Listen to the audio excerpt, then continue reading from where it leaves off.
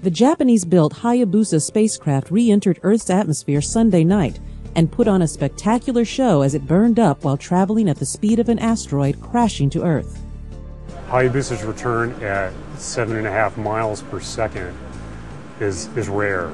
There's not something like this is going to happen for several years at minimum. This video was recorded by a group of astronomers from NASA, the Japan Aerospace Exploration Agency, also known as JAXA, and other organizations. They were aboard NASA's DC-8 laboratory, packed with cameras and other imaging instruments to capture the high-speed re-entry over an unpopulated area of South Australia.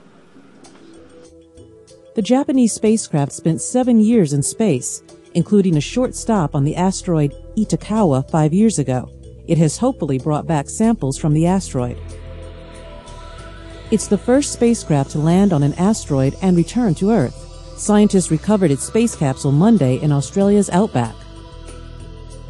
The samples would initially be studied by a team of scientists in Japan, and then other scientists will have the opportunity to examine the materials. The re-entry offered a new opportunity for scientists to observe how the spacecraft broke into pieces and how well the heat shield material protected the capsule with the sample. The data collected can be used for analysis for future Earth re-entry voyages.